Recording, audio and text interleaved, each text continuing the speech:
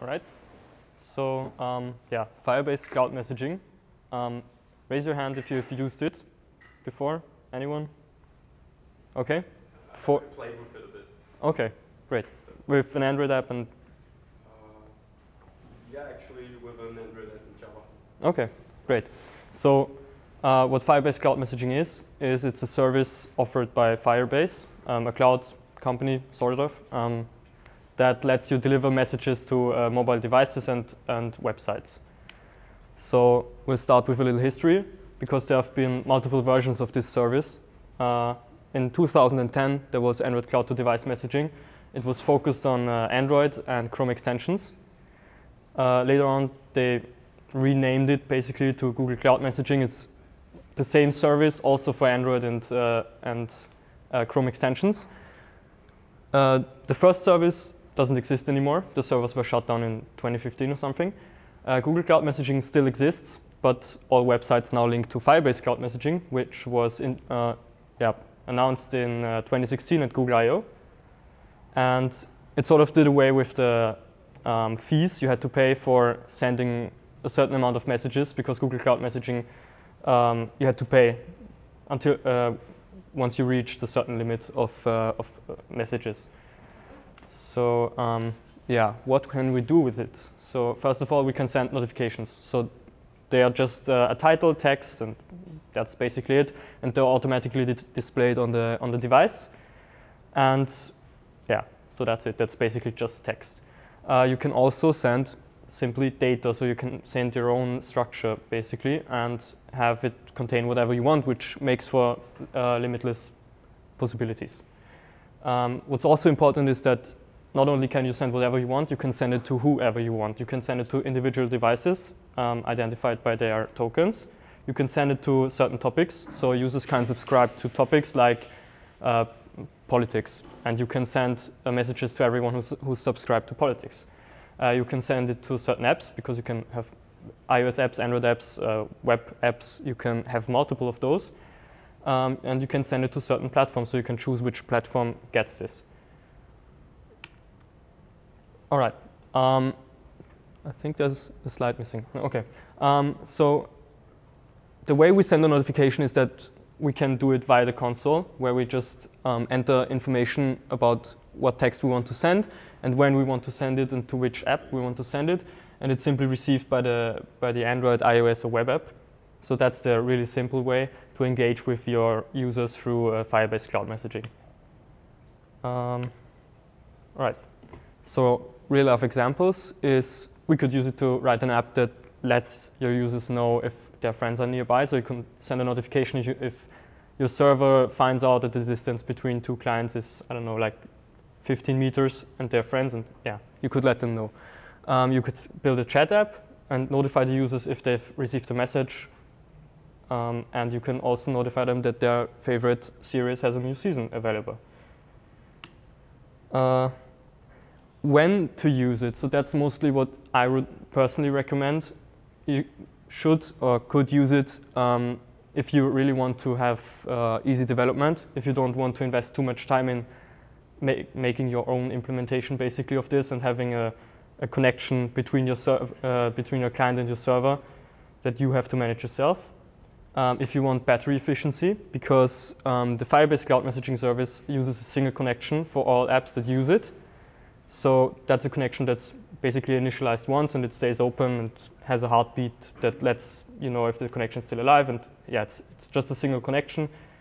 And yeah, so you also have lower data consumption because of a single connection.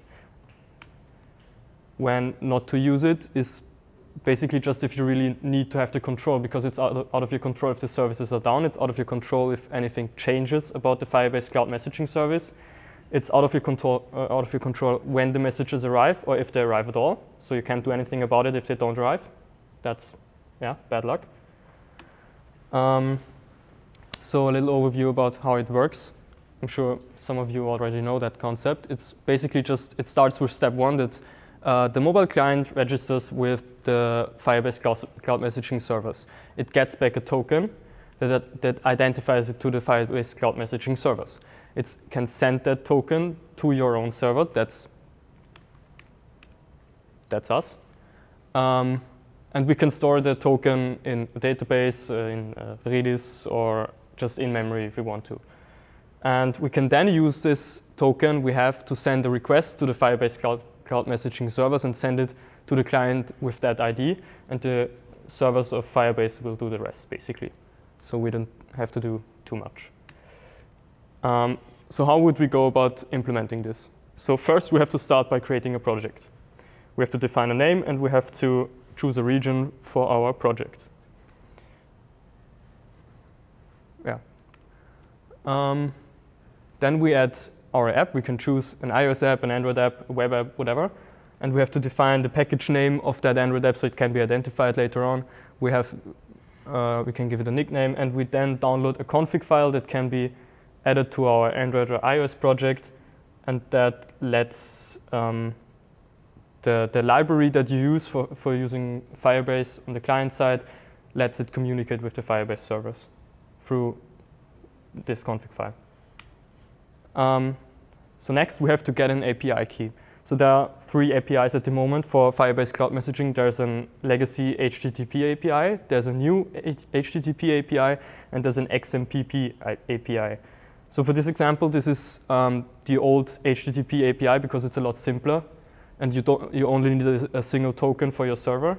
So you can get this token through the Firebase console, and you basically use it in your code to identify that this is the server, and you're allowed to send messages to that client. So in Go itself, we would define a message as a struct, give it the fields it needs to send messages to certain clients. So this is all you need, basically. You could even leave out the to field at the very top and just get away with the string array and put in the data as the IDs you have, the tokens you want to send to, and the data you can use. You can put in whatever you want. You could replace it with anything. So yeah, you have a lot of freedom. Then we create the HTTP request. We put our data in, send it to the Firebase URL. You can get that through the Firebase console. And then we add the authorization header, add the server key we got before from the Firebase console, and send off the request. And the Firebase servers will do the rest and deliver the message. It's, I think, 120 milliseconds at most for 99% of messages or something like that. So yeah. I have an example prepared with an Android app that receives notifications and a server where we can send notifications. So we'll start by running the server.